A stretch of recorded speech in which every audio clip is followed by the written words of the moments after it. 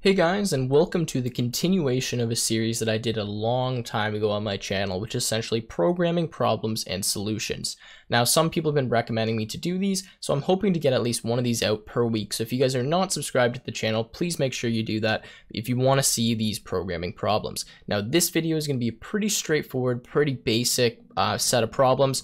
I'm on this website, codingbat.com, and they have a bunch of Java and Python problems. So I'm going to try to work through the entire warm-up section here of these problems. You can see I've already done some of these other ones.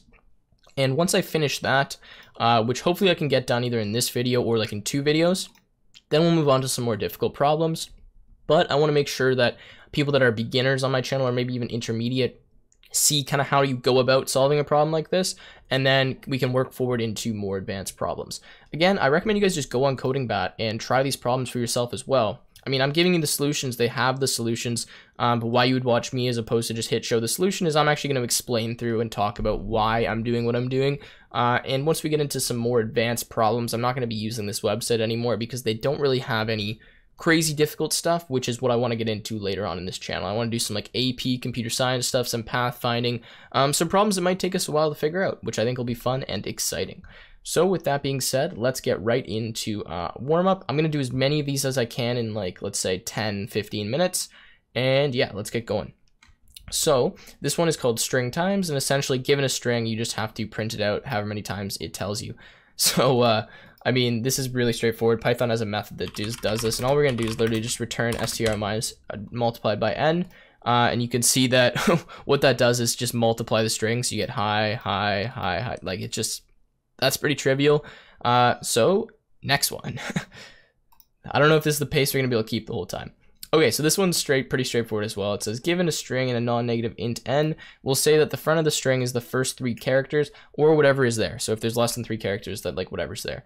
We're gonna return n copies of the front. So this is again really straightforward. There's another thing we have to add here as a check. First of all, is we just have to say if the len of str is less than 1. Then, or less than, what am I saying, 1, less than 3, and we're going to say copy equals, let's do blank like that. Then we'll say copy equals str, I guess the entire thing.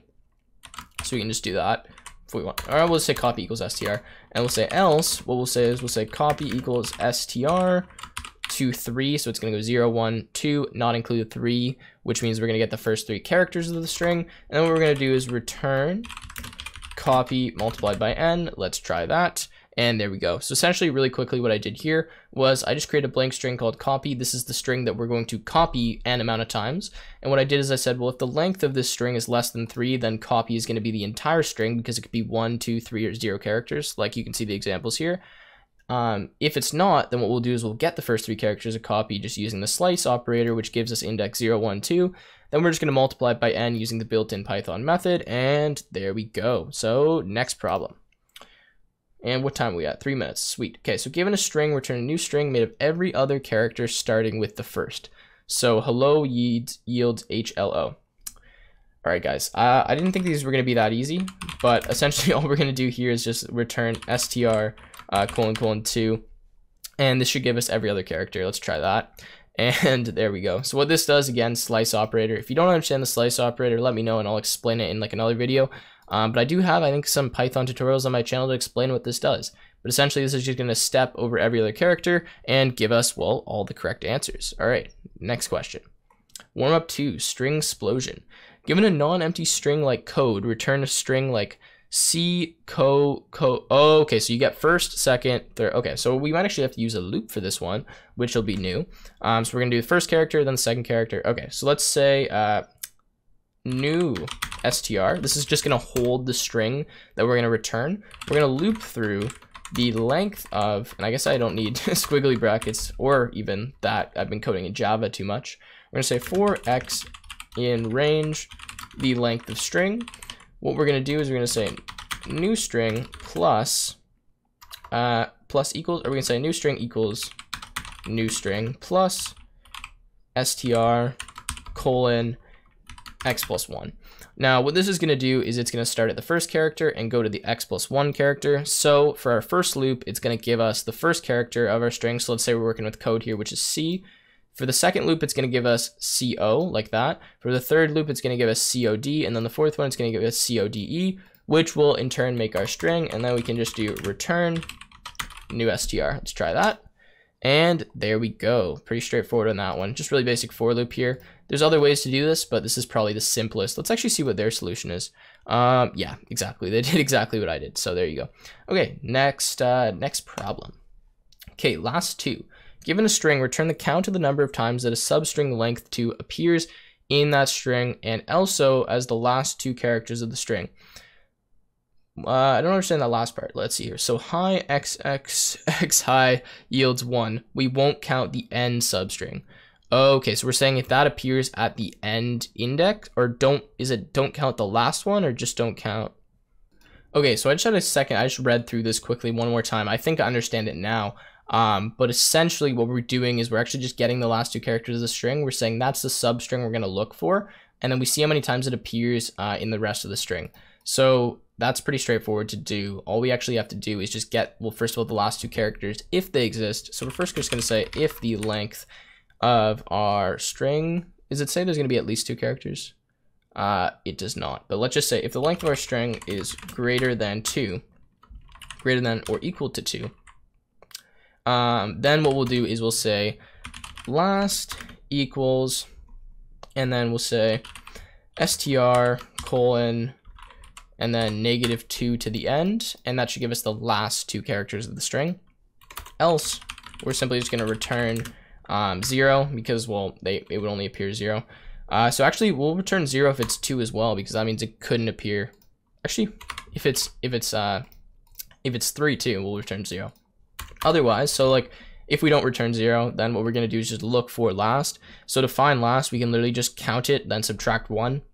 So we'll just say count equals str.count last, and then -1, and then return count. Now I don't know if this is going to work, but let's see. Okay, so we ran into an issue. So maybe I just misunderstood the problem here. So this should be 2 apparently. I don't know why that should be 2. Let's, oh, because it appears XX and then XX like that maybe. And it's only counting it as like appearing once possibly. So I guess we could just use a for loop to do this then instead of using the count method. That's the only thing I can think is the issue here. So let's just do for I in range the length of str -2 actually, because we're not going to do the last 2 elements. Then what we'll simply do is we'll say if I will say like check str equals str I plus str I plus 1, which will just give us this one and the next one. So this should actually be -3, I believe. Then what we're going to do is we're going to say if check str equals last count plus equals 1, and we'll put count up here, and then we'll just return count, and that should be correct. Let's see. Still, what is the issue with this one? It should be 2, we're getting 1. Oh, I guess that's because, so it's not, but don't count the last 2 characters, which, okay, so let's just do this then. Maybe that'll work. Yeah, there we go. Okay, so essentially this just needed to be -2, because on a string of length 4, that wasn't gonna work. Okay, so yeah, so this is how you do it. Essentially what we're doing is we're first just making sure that our string is at least length 3, because if it's not, then that means that, actually, this should be greater than or equal to. Yeah, I think that's still gonna, yeah, it's still gonna work. Greater than or equal to, because if it's not greater than that, well then we know that it can't appear more than 1 time, and we're gonna get rid of the last occurrence anyways, right? That makes sense. Otherwise, so if like this is not the case, we're just gonna return 0, and then what we're gonna do is we're literally just gonna count how many times the substring appears. So we'll look through the string, we'll get the first letter, so like we'll start by looking at H and I. So we'll go HI, and then we'll look at IH, and then we'll look at XX, and then we'll look at XH, and just compare that to the last string, which is, well, high, and see how many times that occurs. And then, since we're not even bothering to look at the last 2 characters of our string, we don't even have to subtract from the count, because we're not going to end up counting this last substring anyways. Hope that makes sense. Let's go to the next one, and depending on how long this takes, maybe we'll say this is the last one. Okay, so given an array of ints, actually incorrect. That is going to be a list of ints, but let's keep going. Return the number of 9s in the array. Okay, I mean, that's just, all right. Let's return nums.count 9, and there we go. I don't know why that's 1. We're obviously doing another one as well. Okay, so array front 9, given an array of ints, return true if one of the first 4 elements in the array is 9. The array may be less than 4 elements. Okay, so let's just say, first of all, let's do 2 cases. So one case is the length is at least 4. Another case is length is less than 4. So the first case is, well, if the len of nums is greater than, don't know how I messed that up, greater than or equal to 4, then we'll just say check is equal to, and then we'll say nums colon 4. Now, otherwise, what we'll do is we'll say the check is equal to nums. And then what we're going to do is literally just count one more time. So we'll say return nums.count 9. And this will count the amount of 9s in the first 4 elements of our array or list. Okay, so let's try that. What is it? True nums.count 9. How? Oh, what is it? Oh, sorry. The array is if one of the first 4 elements in the array is 9. Okay, so that's, sorry, that's just my bad on reading the question incorrectly there. We'll get the count, so we'll just say like, oh, I don't know how that is. So it's like count equals, and then check dot count 9, and then return count greater than equal to 1. Okay, do that. There you go. So now we're getting true and false. I was just returning the count. I wasn't returning true or false. That's what we got that wrong. And we might be able to do one more. Let's keep going, I guess. Array 1, 2, 3. So given an array of ints, return true if the sequence of numbers 1, 2, 3 appear in the array somewhere. Okay, so if we can find like 1, 2, 3, then that's correct. So 1, 2, 3. All right, so to do this is a little bit more complicated, but shouldn't be that difficult to do. We're just going to do one for loop and just look through the first 3 elements, and then the next 3 elements and the next 3, and just see if they're equal to 1, 2, 3. So to do this, we will say, first of all, we'll just do a quick check. Actually, we'll say found equals false, and at the end here, we'll just return found. And then we're going to do a for loop. We're going to say for I in range, and then the length of our array, which will be nums minus 2. And the reason we do minus 2 is because we want to get to essentially the third last element, which will be here, and then check if it's 1, 2, 3. Now, there's no point in checking this element because, well, we can't check like 2, 3 and then blank, right? There's no way it could be 1, 2, 3 because there's only 2 elements left. So if we haven't found it by then, there's no point in checking the last 2 elements. So that's why we do minus 2. So that'll mean rather than getting to here, we'll get just to here, and then we'll be able to check the last 2. So now what we're going to say is, I'll just do a little list here. And this might just be easier to check, and we'll literally just say nums I plus 1, and nums I plus 2, and we'll say that's equal to like sequence, and then we'll say if the sequence, so if sequence is equal to, and we can just type it out 1, 2, 3, then just return, I mean, we could return true, or we can say like found equals true, and then just break this loop. That's probably, I don't know, that works as well. Let's try this and see if that works. Running code, invalid syntax, line 7. What did I do wrong? Nums I plus 1, if, oh, that needs to be 2 equal signs. My bad, guys. Let's try that, and there we go. So essentially the way this one works, really easy, is again, we're just going to loop through, and we're going to check like 1, 2, 3, and then we're going to go 1, 2, 3, and then we're going to go 1, 2, 3.